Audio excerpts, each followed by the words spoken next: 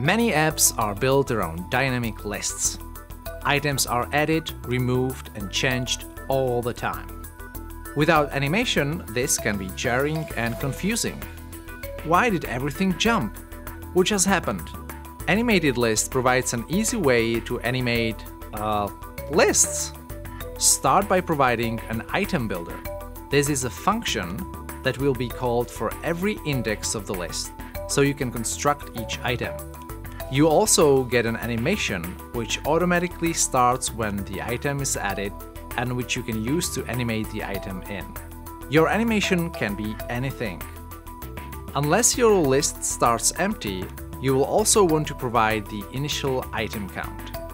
Now you need to tell AnimatedList whenever there is anything added or removed from the underlying data structure. To do this, you call methods on the AnimatedList.state. This class has the methods InsertItem and RemoveItem. How to get hold of AnimatedList.state though?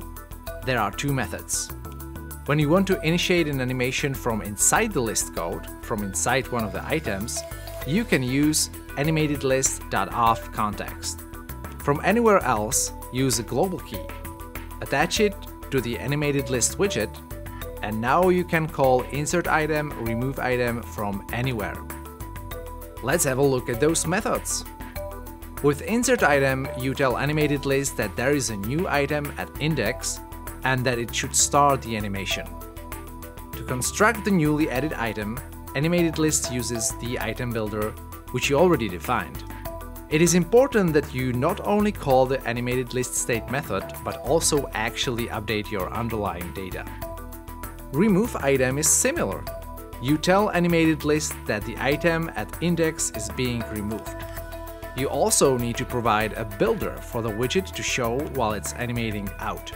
Once again, you are provided with an animation that you can use, and the sky is the limit for what that animation looks like.